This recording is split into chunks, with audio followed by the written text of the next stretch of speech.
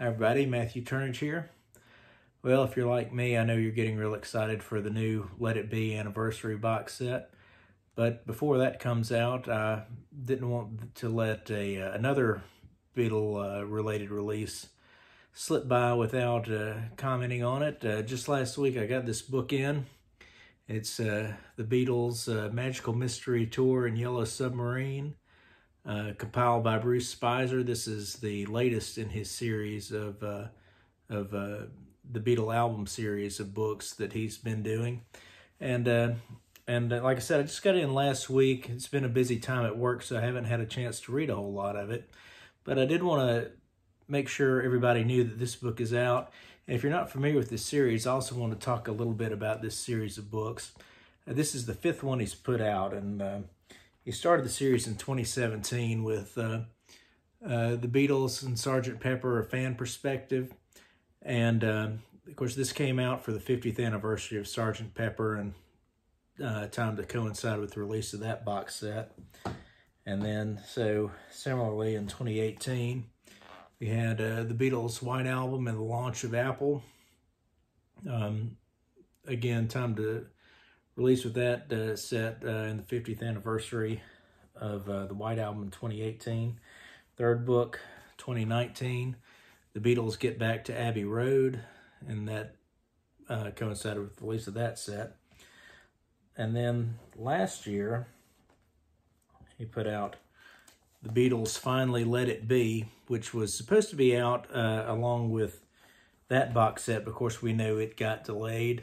And so Bruce has prepared an addendum to the book that will be released digitally and in print through his website. If you've bought the Let It Be book, that'll be out in December, he's recently said, and it'll cover the Let It Be box set and the Peter Jackson Get Back film.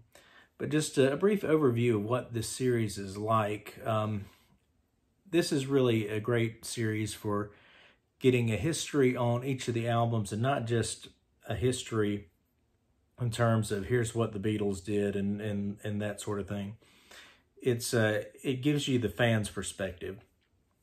So each in the first 4 books, they begin with the U.S. perspective, and in those sections, just to give you an idea. So you see that in the Abbey Road book, the first chapter is from Tucson, Arizona to Abbey Road, an American perspective of the Beatles in 1969.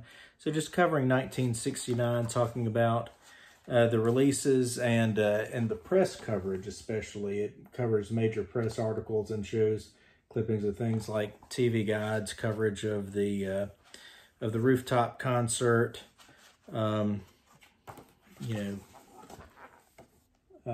advertisements for the Get Back single, that sort of thing.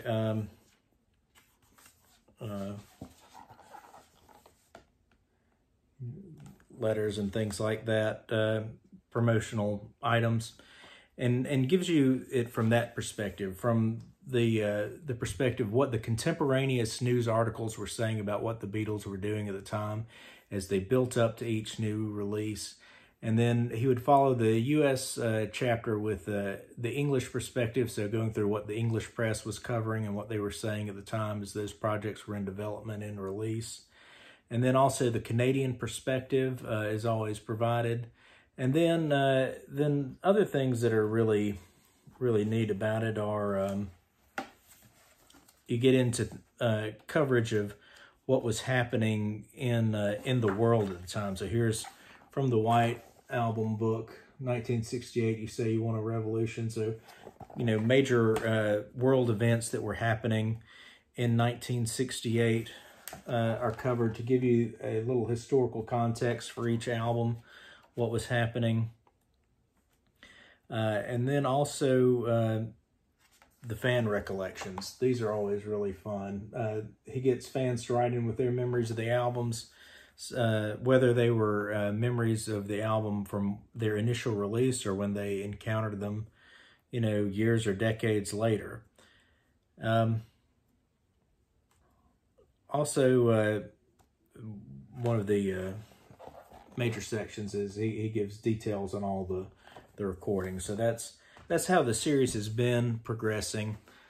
With this book, it's a little bit different. With this book, he begins with the British perspective and then has the American perspective second, and that's because the Magical Mystery Tour, as originally conceived by the Beatles, was a double EP release, and of course Capitol Records said, look, EPs don't do anything over here, we need an album, and so they prepared the album version with the 1967 singles comprising side 2.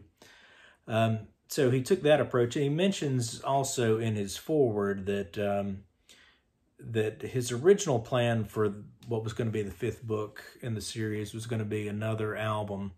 And if you subscribe to Bruce's newsletter, you know that he did request fans' recollections of Help. So presumably that was the one he originally planned. He said due to the pandemic, though, he needed to do a book that he could research without traveling, and Magical Mystery Tour and Yellow Submarine, he decided fit the bill. Best to combine them into one project, since they were both sort of recorded in similar time frames. Basically, what this book really covers is the period between Sgt. Pepper and the Beatles' trip to India, because pretty much all the songs from Magical Mystery Tour and Yellow Submarine were recorded in that period. So he gives us the British perspective, the American perspective, and again we get the Canadian perspective. There's also some other interesting articles in here, here's an article on the Beatles and the Stones, kind of looking at them. And of course, he gets into the films also, Magical Mystery Tour and Yellow Submarine. And since Yellow Submarine's being covered, he also covers the Beatles' Saturday morning cartoons in this book. And of course, we have the usual fan recollections section. And in the back, we have also all the information on the sessions. And other things, too, in this book. The one thing that this book doesn't have that the previous ones had that I really liked was the historical context.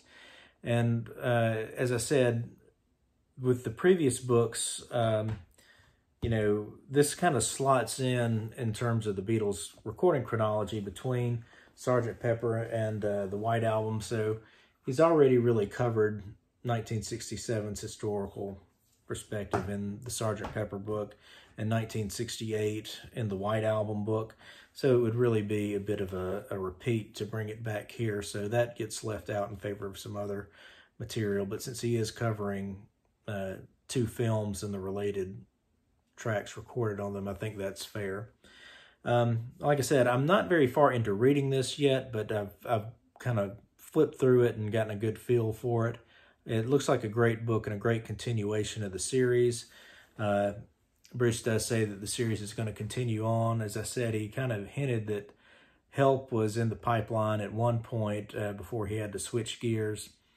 So I'm sure, that may not be next. He may go another direction, but he does seem to indicate that he's going to continue on the series following the UK albums, and that the format with this one, where we get the British perspective and then the American perspective, will continue. And I can certainly see seeing a lot of interesting things in future books in the series. You figure with Help, of course, he'll have the British album, and then from the U.S. perspective, it'll be the U.S. soundtrack, and I could easily imagine he would cover something like Beatles 6 that has a few Help tracks on it, and maybe even touch on things like the Yesterday single and stuff that happened from the U.S. perspective. And that could be, same thing can be done with other albums. Of course, Please Please Me, he could talk about, from the U.S. point of view, introducing the Beatles and the early Beatles. With the Beatles would have Meet the Beatles and the Beatles' second album. So I think there's a lot of great things that he can do with the rest of this series from both the U.S. and the U.K. perspectives. Bruce Spizer's books are always great. I recommend them in this album series. certainly, if you want to get an in-depth look at the album from a more fan-oriented perspective, again, these articles that he has on the U.S. and the U.K. perspective and the Canadian perspective are all talking about how the fans experienced. So the things that they were reading in contemporaneous newspapers at the time, how the information was broken to them that way, and including showing press clippings and things where you can read the original articles for yourselves in some of the cases. And of course also the historical background and everything. It's just a great way to, especially for a fan like me who was not around during the 60s, a great way to sort of immerse yourself in what it was like at the time as these albums were being released. And also a lot of great just background information on the albums, the recordings, and that whole process.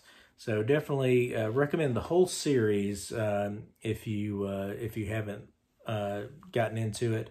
And if you have been buying the series, be sure you grab the new book, Magical Mystery Tour and Yellow Submarine. They're great reads, about 200 pages each, nice hardcover books.